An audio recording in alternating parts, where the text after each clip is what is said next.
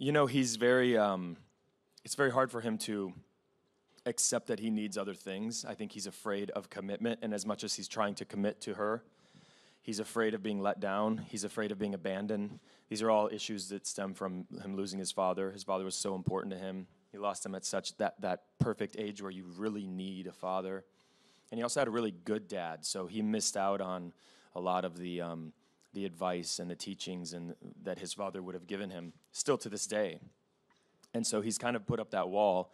And I think with Sophie, for some reason, he's let her back in, and he's fully committed and almost willing to take that leap with her. And so you see him say things like, I want to be a better man. I want to be back in your life. I want to make this work. And then you actually see him do it, which is cool.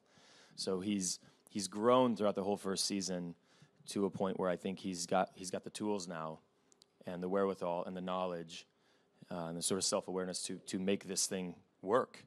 He's confident in it, and he knows that this is what he wants. So hopefully it will all work out.